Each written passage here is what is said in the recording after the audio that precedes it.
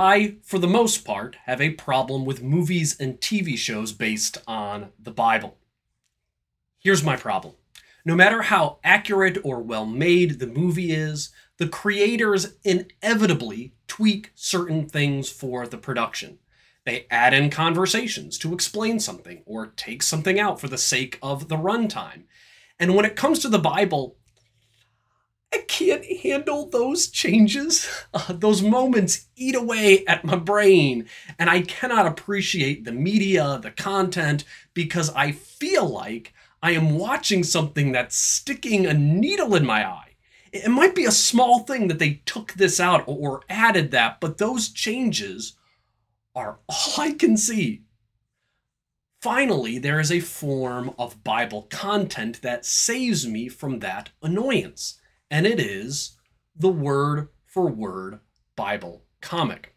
Now, I've read 2 books of the Bible that were created by word-for-word Bible comic, and I finished both with joy and 0 of the frustration over those moments where I felt, why? Why did you need to add this, or take out that, or change these points?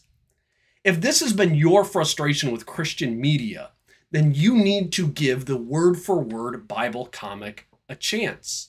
Because if anything, these will just be a breath of fresh air for you, as this comic is just, at least it is for me, it's just the Bible. Instead of distracting from the narratives, the images in here enhance the narrative. They can even serve as an educational function.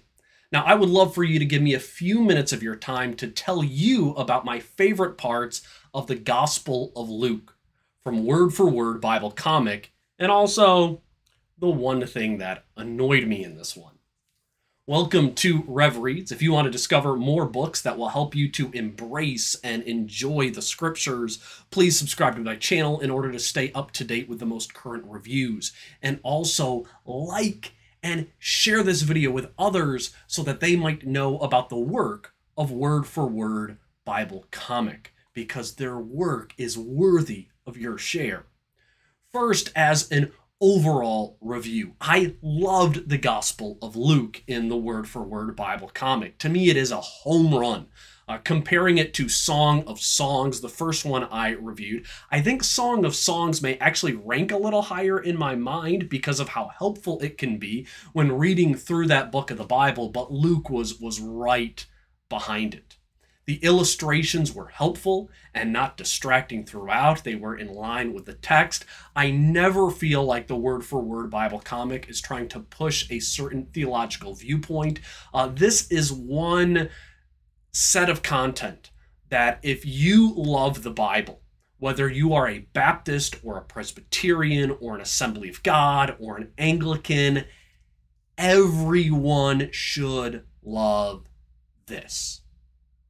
Now let me tell you about my one annoyance. When individuals in the Word for Word Bible comic are filled with the Holy Spirit, when they are speaking directly according to their Spirit's leading, they indicate that this is happening by having their eyes turn blue. Now, I understand why they do this, and at times it is helpful, but there are other times where it's more distracting than helpful, such as when Elizabeth's eyes turned blue as John the Baptist leapt in her womb. But it's the one place in the comic where I'm thinking, you know, guys, I don't really think someone's eyes turned blue when they were filled with the Spirit. It's a relatively small distraction, and thankfully my only one throughout the graphic novel. So now here are my favorite parts.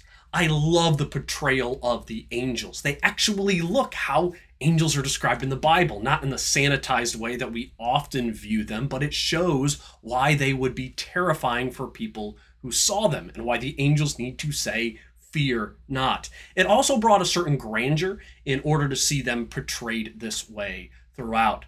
The illustrations of the parables were also excellent. We need to remember that with parables, Jesus is telling stories that are meant to take advantage of our imaginations.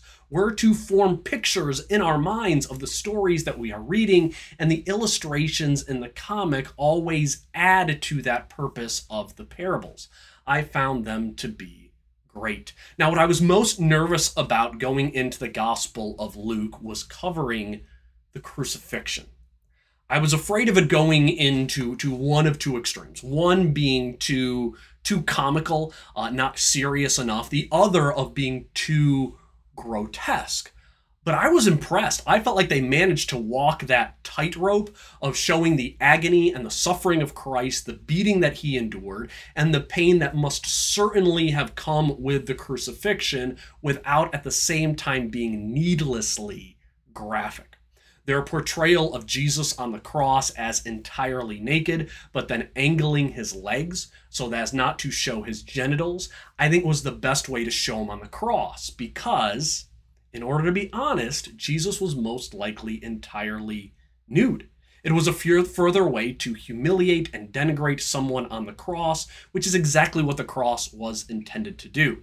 So I found the crucifixion, what I was most nervous about, to be appropriately hard to read.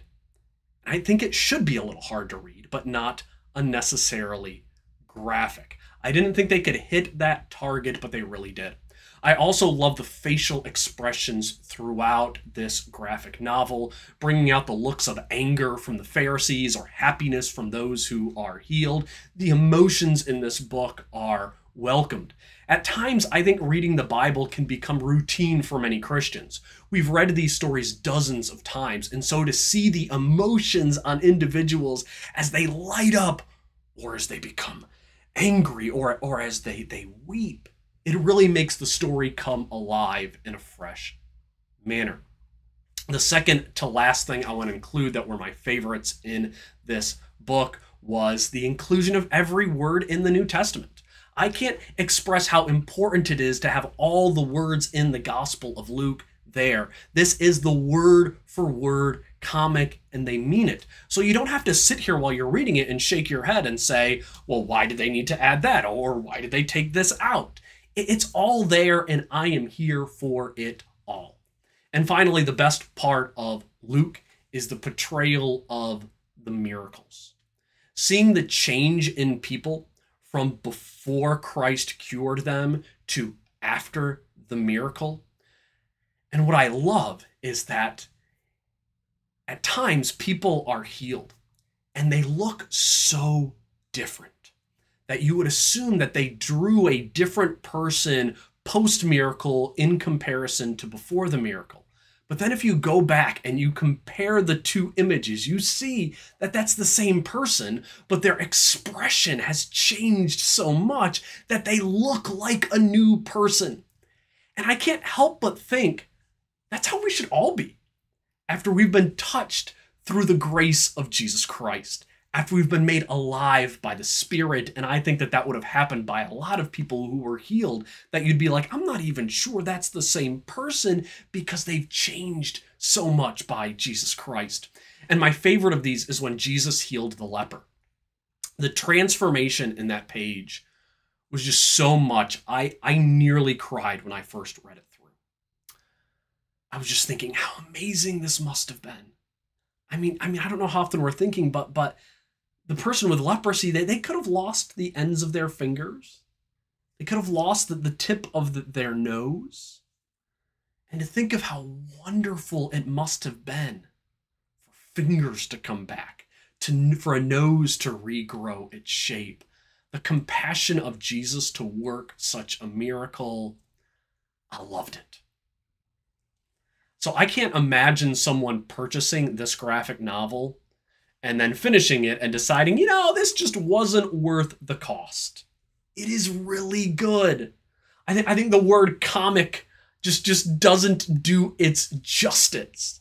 So I give a strong recommendation to this for Christians of all ages, but I especially want to give a strong recommendation for adults and even older adults who you would normally never read a comic or a graphic novel. But if you've read these old stories for 100 or 1,000 times, it might be time for you to read them again with fresh eyes by reading the word-for-word comic of the Gospel of Luke.